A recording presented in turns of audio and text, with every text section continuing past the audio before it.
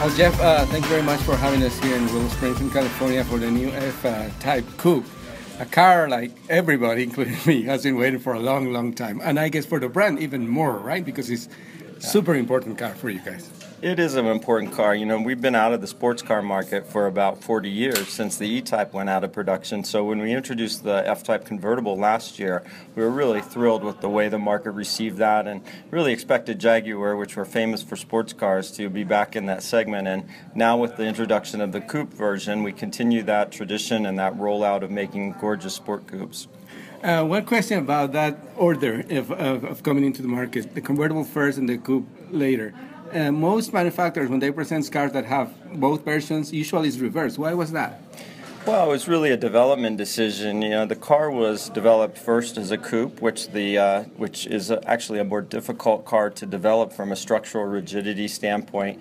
And then the coupe version adds on top of it, so it improves even further the rigidity and the structure of the car. So we also knew that there was a pent-up demand for a convertible in the marketplace, and here in the U.S. and in certain markets, especially in markets like Miami and Southern California, great markets for convertibles, and people love Jaguar convertibles. So that's why we decided to go with the convertible first, and then within 12 months have the coupe version. Yeah, and so this car, the coupe, completes, let's say, the first phase of the new Jaguar, right? I mean, like, since the sale from Ford to Tata Group, this car completes that cycle, and it's been like a great cycle. I mean, for a short time. I mean, what is it, like 7 years, 8 years? Yeah, about 6 years since the purchase of the company by Tata Group, and that's really been an important period for Jaguar, because the initial investment allowed us to introduce cars like the XF, the new XJ, the first big all-aluminum flagship Jaguar with a new design language,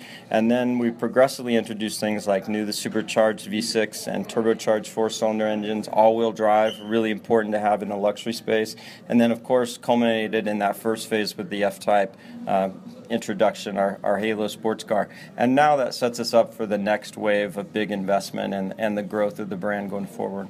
And like not only growth in models, but like financially, the company is doing fantastic. I mean, like some companies couldn't like dream of having such a good run in short time.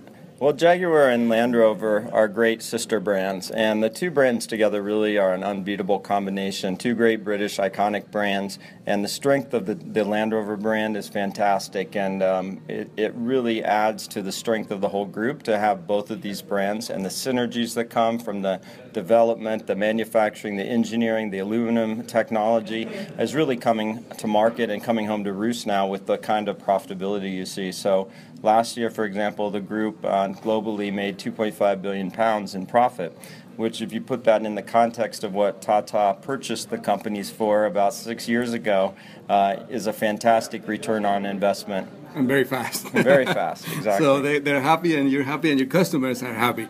And now that you said, like, you back in the sports car segment, inevitably people are going to make comparisons, but there isn't really, because this car tops of its category, of its specs. I mean, it's what, $100,000, and it like delivers a lot more than other cars that are more expensive. Yeah, at $99,000, the R Coupe with 550 horsepower is a fantastic value. It really does offer a lot more performance than the comparable models. For example, in the Porsche 911, and a 911 Turbo is about $150,000, just under. So you're really talking about an exceptional value, and that's what Jaguar has always done. The E-Type, when it was in the market, was a great value for the performance and the technology, and that's a core part of the Jaguar brand. We offer more equipment, we offer more features, performance, and then you wrap it in that gorgeous skin, the Jaguar design. That's kind of the magic of the brand. And the interior. I mean, you have to talk about the interior. It's like a very like jewelry almost. Yeah, the interior is a really important part of the brand too, because that's what gives you the luxury, the feel, the sportiness. In the F-Type, for example, that cockpit feel you have, the view over the long hood, the materials that surround you with the carbon fiber and the aluminum, and all real authentic materials. And that's central to the craftsmanship the brand has, and it's that dual personality of that roaring, ferocious performance, but inside you're cosseted and comfortable. You were talking about technology, and this car has a lot of high performance, almost racing technology in the car, even, but still, it's pretty comfortable to drive on the street. Like, we came from the London hotel in Beverly Hills in California, and West Hollywood, I'm sorry, to here to Willow Springs, and then like we forced it really hard on the track, and it performs excellent in both aspects. Huh? Yeah, that's that personality of the car, and Jaguar's always had that performance characteristic, but then that luxury mindset and aspect too, and that's the part that people love about the brand is that personality that both aspects bring. And you can drive the car on a track with 550 horsepower and kind of the ferocity of that and the carbon ceramic brakes, and then you can leave the track and have a beautiful smooth ride home back to Los Angeles. But it really is that dual nature of the cars that is distinct from what other brands offer in the market. So with more cars, new models, and all this new strategy,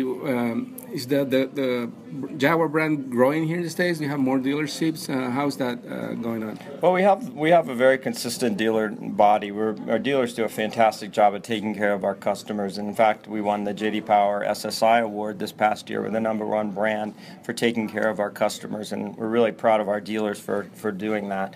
And then just yesterday, we got news that we were the second-ranked brand in the entire J.D. Power initial quality study, which ranks your quality of your owner's feel in the first 90 days of ownership. So Jaguar has fantastic quality. Our dealers know how to take care of customers, and that's one of the big reasons that's fueling our growth in addition to these new products that we're bringing. Well, Jeff, thank you very much again for your time. And you've been with the company, less than a year, right? Just about 10 months. So it's a fantastic time to be at Jaguar. I'm really proud of the work that's being done, and we're really thrilled to be able to bring these new Jaguars to the American market. So hopefully your second year will be as successful or even more successful than first. With a car like the S-Type Coupe, I think we're on a good track. Excellent. Thank you very much, Jeff, for your time. Bye. Este programa fue una producción de National Latino Broadcasting.